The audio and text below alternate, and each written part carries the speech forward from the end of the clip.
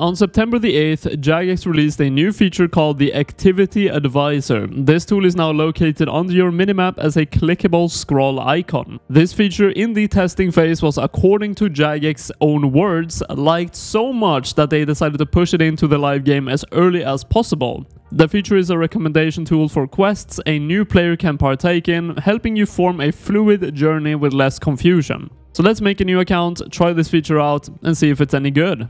Alright, Help I Am New is about to be created. Set the name, let's complete the tutorial island, and then bond this character up. Oh my god, look at this absolute unit! So even though we're not a member yet, we can actually have a look at the difference between member and free-to-play already, and all of the things that the Activity Advisor recommends is quests, and I wanna see in what order it recommends you to do it in. So for all quests, this includes member. You can see that on the fishing contest, these are the quests it recommends. Temple of the Eye being the last one. There's the rune crafting quest. We have rune mysteries, goblin diplomacy, cook's assistant. All of these are useful but not too good. I think goblin diplomacy is the least useful one. It does give a good amount of quest points, but skill-wise it is not great. Now let's go to free-to-play quests only. Literally just removed the fishing contest and Temple of the Eye. But let's actually become a member and start doing a couple of these and see what changes. And the bond carrier has arrived. Let's accept it and redeem it for 14 days of membership. Let's get into the questing on Members Worlds. So here's what we're going to be doing. I'm going to give this account 4 hours, and for 4 hours I'm going to be doing everything the Activity Advisor recommends me to do. If it's leveling fishing, then I will level fishing. If it is completing a specific quest, that's what I'm going to be doing. I'm going to start off by doing rune mysteries and go down the list, and anything that pops up at the top over any other quest, I will do that first. So let's go ahead and start the stopwatch and get on with the rune mysteries quest right now. I do want to mention, I'm not going to be giving this account a bunch of money to buy anything. I'm not going to be buying its stamina potion, so I will, for example, have to walk all the way to Varrock during this quest, because that is the new player experience. A new player normally would not get a bunch of money gifted to them, so this is how I'm going to be doing it. Alright, here we go. This is the completion of Rune Mysteries, and I am really curious to see what is going to happen with the list. Is it going to add another quest on the list, or just stay the same for a while? It seems to have added a new quest. X marks the spot. Very interesting. But first we do Goblin Diplomacy. It did not change the order.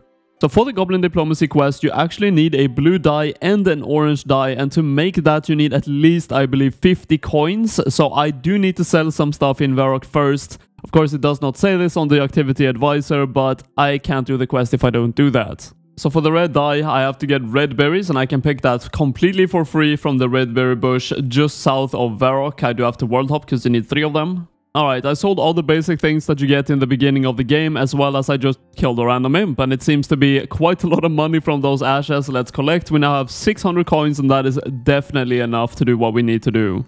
Now, before you say you could have just done the Stronghold of Security and get 10,000 coins or at least like 5,000 coins completely for free and really quickly, well, that is kind of the point of this video. I think the Activity Advisor is a brilliant thing to put into the game, but I would love to see other things than only quests, because, for example, right now I did need all of these items for the Goblin Diplomacy, but it's not giving me any advice on how to get them, how to get the money for it, or how to build a stable account. So I would love in the future for them to put, for example, an extra tab here that would just say useful things to get in your account. It could be agility levels, because I am walking everywhere right now, or just money from the Stronghold of Security, stuff like that. After a lot of walking, finally we're going to be getting all the dice that we need. Let's make the last one a blue one. And let's add the red and yellow die together to get the orange one, and we can finally complete the quest. Goblin Diplomacy completed. Let's now probably do the cook's assistant. Yes, and we now have Gertrude's cat popping up as well. Getting the egg, milking a cow for some bucket of milk, and lastly getting the flour from the bin. Pretty much the fastest quest in the whole game. If you have all the ingredients done already, you just talk to the cook and you're done with the quest. It is now time for X marks the spot, and I do need a spade for this. Luckily there is a general store right here, and it is only 3 coins, I think, so let's just go ahead and buy it and complete the quest. Now, if I could decide, I would have done this quest probably first out of all the ones, because you get an experience lamp and you can actually put this into agility. So let's do that, and you go all the way from 1 to 4. It is not crazy, but it will help some with my run speed. You know, one good thing though about doing this quest at this point before Gertrude's Cat is that you do need a raw sardine for the Gertrude's Cat quest, and if you have money in your inventory, you can actually, when you're already here, buy a raw sardine from this guy, Garant, and it should not be that expensive. Let's see, it is 10 coins, so let's buy one and complete Gertrude's Cat. So we just completed Gertrude's Cat, got 13 cooking and also the kitten, and we are basically 1 hour in, and the current progress we have made on this account is 13 cooking, 4 agility, 3 crafting, and then in terms of quest points we have 9. Now the next quest we're going to be doing is Pirate's Treasure.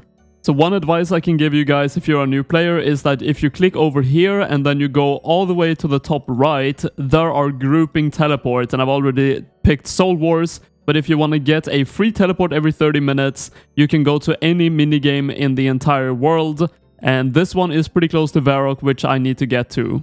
Also, there are 2 different cooldowns on your home teleport to Lumbridge, and the minigame teleport, you can see that above my inventory right there. So in 16.5 minutes, basically, I can use the minigame teleport, and in 29 minutes, I can use the home teleports. Actually, the first combat encounter I've been forced to do over these quests, and it is a level 4 Gardener, but I have literally no combat stats, so I could actually die here. Hey, there we go. I did not die, and we are about to complete the Pirate's Treasure quest. Let's get the quest completed. 2 quest points, 1-eyed Hector treasure. I think you get something from this. Let's go ahead and open it. Golden ring and an emerald, which actually on the GE together go for 300 and 210. Now the next quest is going to be Ernest the Chicken, and I am pretty sure there's like level 20 mobs you have to avoid or at least survive in this quest. But this is what it's recommending me to do, so hopefully it's going to be fine.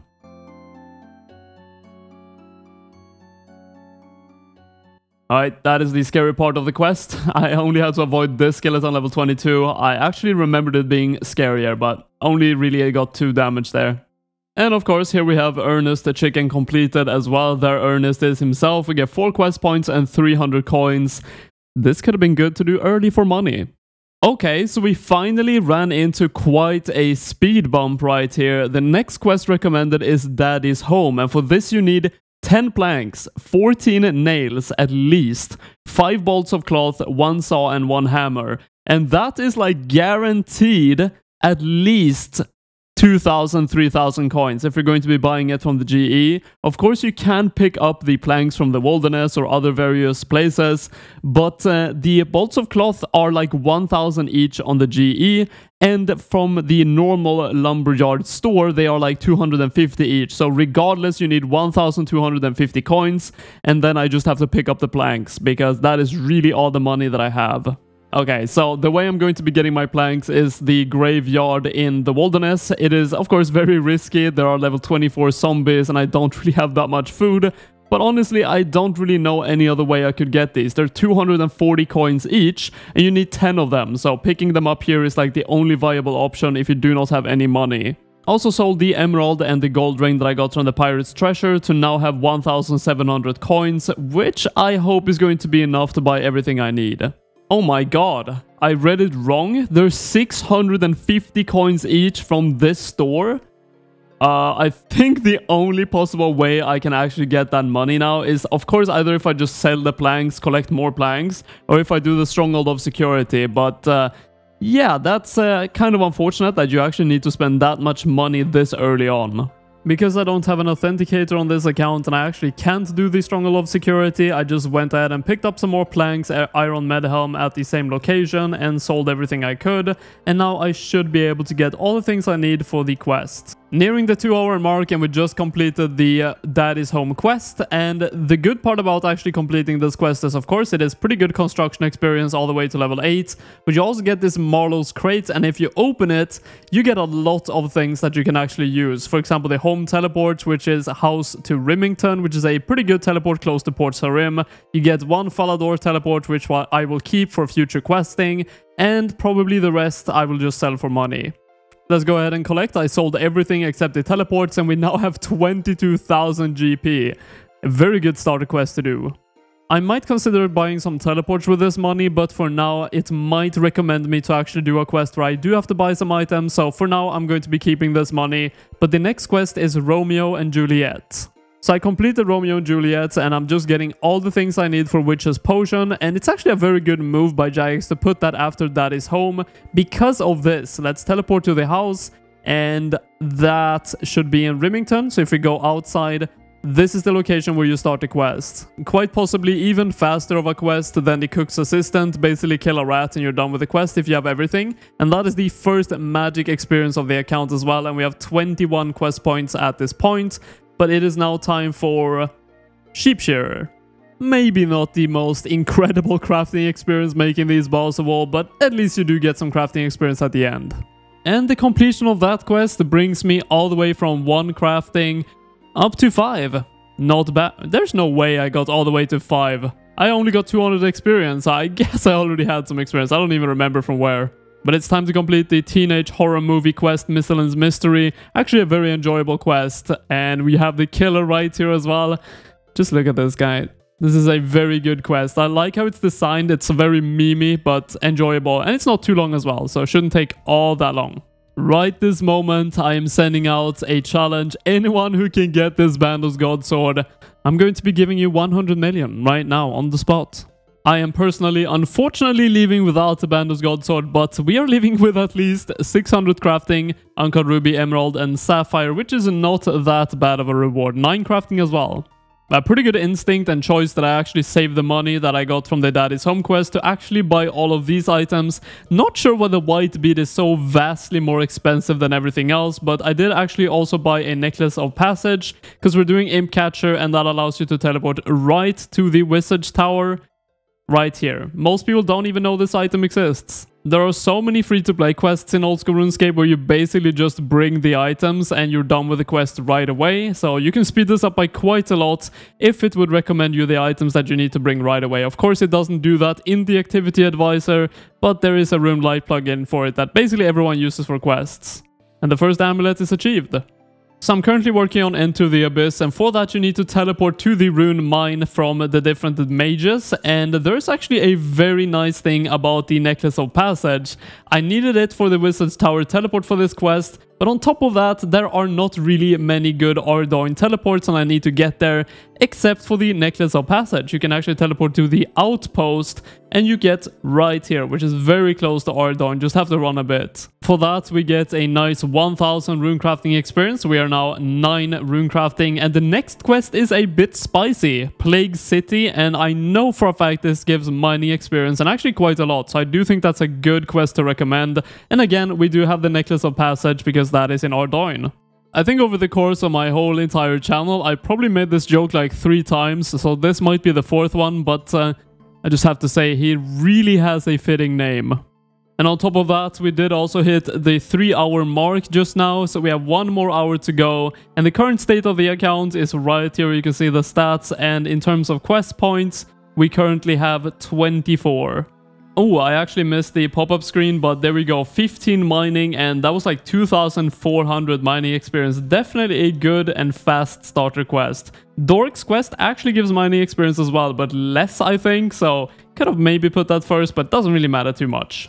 So Dork's quest actually requires a couple of items, and we did actually hit 15 mining from that quest, and you do need iron ore. So you know what, instead of buying the things, I'm just going to get it myself. I feel like this is pretty legitimate for how new players would do it anyways. Adding on to the mining experience from Plague City, 1300 mining experience and access to his anvil. Not sure how useful that is, but 18 mining. So we're now roughly 3 hours and 20 minutes into this video, and we're actually getting the first quest that actually gives melee combat experience. After this one, I will get 3000 attack experience, and usually, you know, people do waterfall quest, get like 30 attack, 30 strength right off the bat. But no, not this time. Activity Advisor is not going to recommend that. But I do understand why. This is not meant to be a super efficient way of playing the game. It is just to show you what things you can do, and basically all of the quests it's recommended so far are extremely easy to do with basically no danger to them at all. The waterfall quest would be very dangerous for a new player, where you can get one shot from the moss giants down in the teleport thing with a pebble. So yeah, I definitely understand why they would not do that. So let's see what attack level we got from that. We got all the way to 16. That is definitely not bad. And on top of that, we got our new best in slot melee weapon, the Steel Claws. Yo, dude. There is no way that actually happened. I was doing the Dwarf Cannon quest, which it recommended me to do, let's be honest.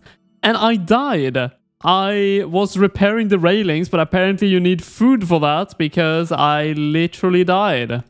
Well, luckily I had the Necklace of Passage. I could get here very quickly. And now I have Stew as well, so I should not die a second time. Oh, very interesting. They have started recommending me soon to do Recipe for Disaster Part 1. I do really like that because getting to Burroughs Gloves as soon as possible is usually even the efficient way of playing the game. But at the end of the day, we did make it out alive and we got 750 crafting experience and the ability to use the Dwarf Multi-Cannon, which of course we cannot use at all at this point, 12 crafting. It is like 700k cash to actually get a cannon. So yeah, that's not going to be for a while. With only roughly 10 minutes left to go and we have Client of Current recommended to us now, I don't think we will be able to complete the quest. I will try and see how far we can get, but it is basically a walking simulator over the biggest continent in the entire game.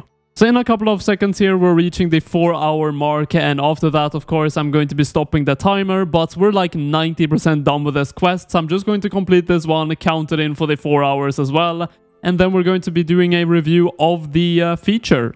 And there we go, that's the final quest for this entire video, and I'm going to be putting both of these experience lamps into agility. This would have been a very good quest to start off with for the 1000 agility experience, but at least now we have 10 agility.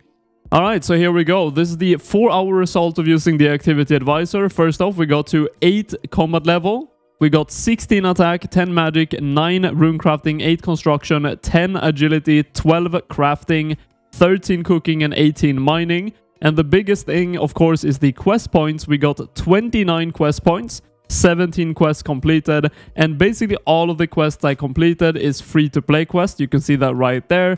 And then after that, we did actually complete Client of Current, Death Plateau, Dwarf Cannon, and Gertrude's Cat. And let's see, is there anything else? Plague City. And after that, we completed Daddy's Home and Enter the Abyss mini quests. So what are my thoughts on the activity advisor? Well, as a player who plays this game a lot, I can say it's a very inefficient way of playing on a new account, but that is not the point of the activity advisor. It is to recommend people who are new or haven't played in a long time what they can actually do in the game. And I think the quests it recommended are actually easy, not dangerous at all. That's why it probably still has me on 10 HP. It's not really risky to do anything in these quests it's recommending. But it's actually a nice questing experience. I had fun meanwhile making this video, even as a seasoned player. But I do think, for the criticism, that they need to add another tab where they recommend other things to do that could speed up the overall account progression for players. That isn't even super efficient, it's just more quality of life. For example, train agility. Go to this area, train agility before you do any of these quests, because basically half of the time, if not even more, of this video was just spent walking everywhere. It didn't even recommend me to buy teleports. It didn't recommend me to do the security, stronghold security. Basically nothing like that. And because it only recommends quests right now, it is not telling you either if you need any specific items. For example, Daddy's Home. I needed like 5,000 coins to be able to complete that quest. And if you haven't recommended any way of getting that, well, I think that's a flaw in the system, personally. So yeah, that is my feedback. Please add another tab with other ideas that you can do for the account, and I think it's going to be a great system. I really am looking forward to seeing how they improve this feature, but regardless, I hope you guys enjoy the video. Like the video if you liked it, subscribe if you want to be keeping up to date with my uploads, and until next time guys, take care.